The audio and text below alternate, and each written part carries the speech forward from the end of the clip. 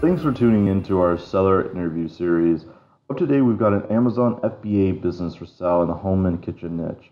Created in May 2015, this business makes $3,437 per month in net profit, and the listing number for this business is 41023. Now, we do these interviews to give potential buyers more information about both the seller and the sites they're looking to purchase. We hope these insights are helpful for you in making a buying decision. We've got the seller with us today to go through the business and cover everything from niche selection to traffic and monetization. Thanks for coming on, Sean. All right. Thank you, Greg. Yeah, before we dive into the questions, I just want to give a quick summary of the business for everyone out there listening in. As already mentioned, it was built in May 2015 as a monthly revenue of $11,165 with expenses sitting at $7,728 for that net profit of $3,437. Now that is over a 12-month average, and included with the sale of the business is the domain, the site content files, Amazon Seller Central account, as well as the social media accounts such as Facebook that has 10,000 likes and Instagram with a little bit over 9,300 followers. So Sean, all that being said, can you tell us a little bit about your background in building and running online businesses? Yeah, definitely. So I come from a fitness background, and my brother actually introduced me to Amazon FBA. And I knew if I were going to get into this, I wanted to kind of be in the health and fitness niche. So when I was researching products, I was looking for something with high profit margins, low competition in regards to reviews, and just something I could scale really quickly. And that's kind of when I fell upon this product. That's great. So it was something you already had some interest in. You found some competitor gaps that you could leverage in helping the product into people's hands. So now, for someone that is looking at this business and maybe they're not familiar with Amazon FBA, could you just briefly describe maybe in a couple of sentences how Amazon FBA is making you money? Like, how does your business primarily make money? Yeah, I mean, so it's pretty straightforward to be honest with you. I mean, I place an order through Alibaba. They send it to me. I send it to Amazon, and that's pretty much about it. It's honestly a very hands-off business. The only thing that you really do have to, I guess, be on point with is like customer service. Fortunately, I don't have very many issues with customer service. The product is pretty good, and I'm not just saying that because it's my product. It really is. I don't have a lot of problems. It's not an electronic or anything like that, so it's great. So mainly the only thing I really run into in terms of like running the business is placing orders, like reorders with my supplier, and just responding to customer emails. And I'll occasionally ask for reviews for my product. So, with it being a pretty hands-off business, why are you selling the business? Why not just keep it and grow it? Well, I have another business that predominantly takes up most of my time. And if I had to be honest with you, I'm getting rid of it for two reasons. I have a really difficult time like focusing on two things, and I'm not good at multitasking. I couldn't focus on the Amazon business and really scale the business the way it can be scaled. And also I just would like a down payment for a house, which I'm looking into. Ah, nice, very cool. You're going to use the capital from the sale to put it into a down payment for our house and focus on your other projects, it sounds like. Absolutely, that's it, dude. Very cool, man. So when you first started this business, so you source the product, it comes from China, from America, wherever, to the Amazon warehouses, it's live, the product listing is ready to go. What was those first few weeks like for you? What was the trajectory of the business? In the very, very beginning, when I first placed the order with my supplier, it was a little bit slow because we had to do giveaways. We had to kind of like spike the Amazon algorithm in order to get my product to the top ranking. So I wasn't making any money in the very, I would say maybe 3 or 4 months. But after that, it was kind of smooth sailing for the most part, just because I put in the work in the first 3 months or so. Right. So much of these kind of businesses are really front loaded on their creation, right? So when it comes to your traffic of how people are actually finding your product, is it all like Amazon organic? Are you doing PPC? I know you have quite a large social media following, it seems like. So you're getting a lot of sales from Instagram and Facebook as well? I'm not getting very many sales from Facebook or Instagram. The majority of the sales is organic. I would say that's 90% of the sales. Now, if I really wanted to go ahead and take this to another level, I would turn on PPC ads. I am not running any PPC ads at all. I haven't been doing it for a while. And the only reason for that is because I have a 500 per day limit on my credit card. And that's all for the other business. If I really, really wanted to, I could probably get another credit card, but it's just one of those things where I just haven't done it. Yeah, I hear you. How stable are the earnings? Is there any seasonality with the business?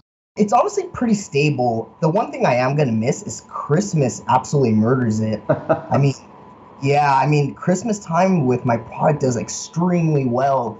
I think this past Christmas, I brought in like $30,000 within a 3 week period. And I was Wow. considering even keeping the business for Christmas alone.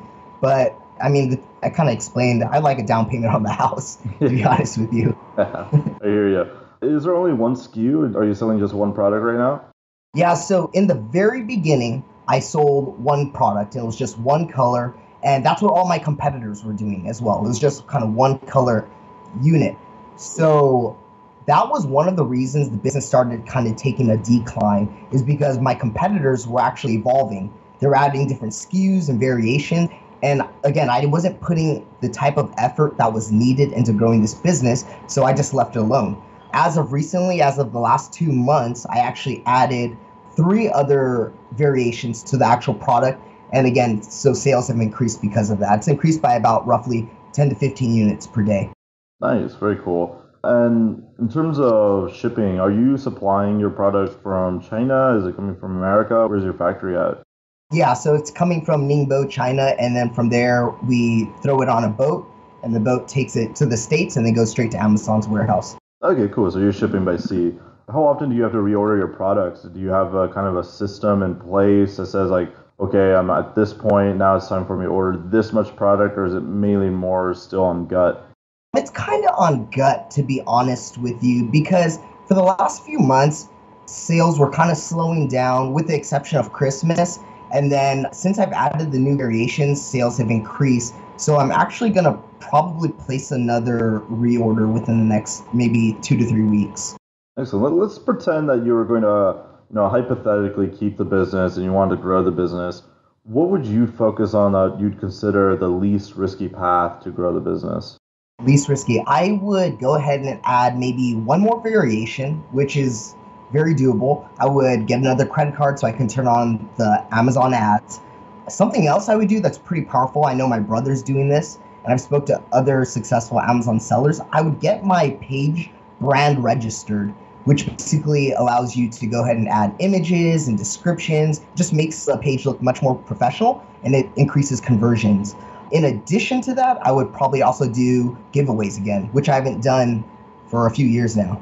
Excellent. Is there anything you would do if you were just incredibly risky and just wanted to grow the business as quickly as humanly possible that'd be different? I would, let's see, if I was, I would probably do a giveaway then, because that way it would spike the Amazon algorithm and just launch me higher in the rankings than I already am. What do you think the biggest risk is to a business like this that a buyer should be aware of?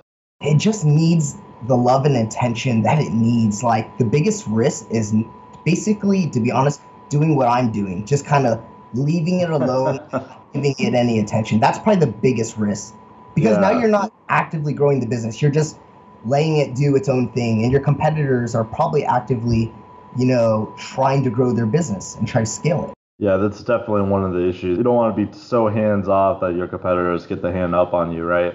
So Exactly. when it comes to what you're doing right now to maintain the business, though, what are you doing on a weekly or monthly basis to maintain the business as it currently sits? Honestly, not really doing anything. I probably spend at most anywhere from 30 minutes to an hour per week on the business, and that's just responding to customers' emails. Like I'll get maybe anywhere from 3 to 5 emails per week at most, and then that's pretty much about it. That's all I do. Sometimes I'll check my rankings in Amazon. I'll just type in my keyword and just see where my ranking is, and that's it. That's all I do. Is there any skills you suggest for someone to have before they buy a business like this? That's a good question. I'm not sure how to answer that. Any skills? I would say maybe familiarize yourself with Amazon FBA. That's maybe buy an Amazon course, an Amazon FBA course. There's tons of online courses you get. Maybe that's something you could do. Yeah, I think that's actually a pretty smart idea. If someone's totally unfamiliar with Amazon FBA, is a good primer. Moving into some wrap-up questions here, would you be willing to commit to a non-compete? Yeah, absolutely. It's not a problem. And how much support would you be willing to offer that buyer? I have zero issues offering support. I mean, I don't mind jumping on Skype and telling them what I would do if I was trying to grow the business. Excellent. And now, obviously, the best case scenario here for you and for Empire Flippers, someone comes in and buys the business for full list price. But that being said, would you at all be open to, say, someone saying 80% down and 20% over a period of a couple months, or maybe after hitting some kind of training support or something like that? Is that something you'd be at all open to? Yeah, absolutely. I have no issues with that. Excellent, cool. I have one final question for you, Sean, but before I ask you it, I just want to do a quick summary of the business again for everyone that is out there listening in. As I said at the top of the show, this business was built in May 2015, has a monthly revenue of $11,165, with expenses sitting at $7,728 for that net profit of $3,437. Now, that is over a 12-month average. Included with the sale of the business is the domain, site content files, the Amazon Seller Central account, social media accounts such as Facebook with 10,000 likes and Instagram with 9,300 followers. So all that being said, Sean, my final question for you is, what is your best pitch in 30 seconds or less on why someone should purchase this business? You know what? I would say if you want a business that's already up and running and you're prepared to go ahead and give it maybe anywhere from 3 to 5 hours per week in terms of just kind of love, just give it the attention it needs, then there's no reason this particular product can't be one of the top products, which it was. It was actually one of the very top products for its category when I first launched the listing. And again, I let it slide by the wayside. Yeah, I think this is definitely an opportunity for someone who, kind of do-it-yourself Dave kind of person who comes in and fixes all the issues and gets the hand over the competitors instead of just letting, cash in the passive checks, right? So definitely a cool little business. For everyone out there, if you're watching this on YouTube and you want more information, the link will be below this video that will take you to the marketplace listing. Now, if you're watching this on the actual listing page and you want more information, you can become a depositor today. It's super easy. All you have to do is click the button, make a deposit, and you'll be given everything you need to review this business. So, Sean, thank you so much for coming on, man. It's been an absolute pleasure. Great. Thank you, Greg.